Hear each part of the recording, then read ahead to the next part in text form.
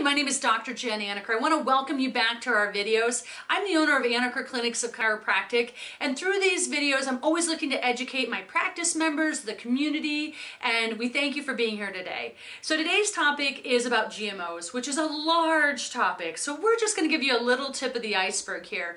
And with our videos, it hits one of our 3 platforms, which is to give you wellness tips, or really to give you information to make good decisions at home as far as what you're doing, what you're eating, how to live a healthier life. Also answer chiropractic questions, as well as give you just a little insight into some of the things that I do for my own healthcare. So GMOs, again, large topic, going to give you a little taster as far as some information.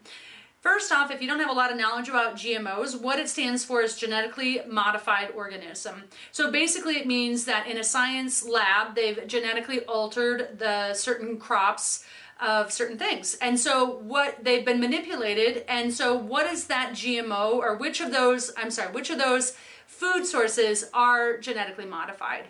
And so it's going to be in your corn, your soy, your cottonseed, canola, sugar beets. It's now in peas and potatoes, rice, papaya, vegetable oils, and then of course from the corn you get your high fructose corn syrup.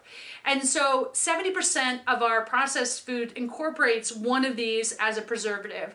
So again, that's going to lead you back. You've got to go back and look at your labels, see what's being added in, and see if any of these foods are added in as preservatives. The other thing to take that a step further is that when you're talking about corn and soy, is that that's what's being fed to 90% of our meat and animal sources. And so they're being fed that in order to fatten up. Trust me, I'm from Iowa, I fully understand this discussion, but they're, they get a better price the more the weight that they have. But yet, if you will, that isn't always the best interest of our health. And so looking at, instead of finding more, I'll say, of the traditional meat sources, go down to the local farmers market. Boise has an awesome market. It has vendors that have grass-fed beef, so they're not getting fed corn and soy, and grass-fed, grass-finished is what you're looking for. And so with that, now why is this a problem? Some of the things that we're seeing because of this modification also is that in the GMO products, they're also getting Roundup, which has glyphosate, which also causes certain things to happen within our body, which is extreme toxins. That's why we're seeing a lot. The question I should say around this is, gosh, is that why we're seeing more people with GI disturbances? Is that, there's organ challenges that are going on, immune system disorders, accelerated aging, infertility, food allergies, cancer.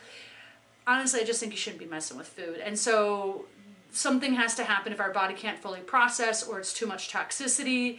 These are some of the things that could possibly arise. So do your own research. There's tons of information out there. I just want you to start to be aware of, ask better questions about what's being put into your food sources and where are you buying your food sources from.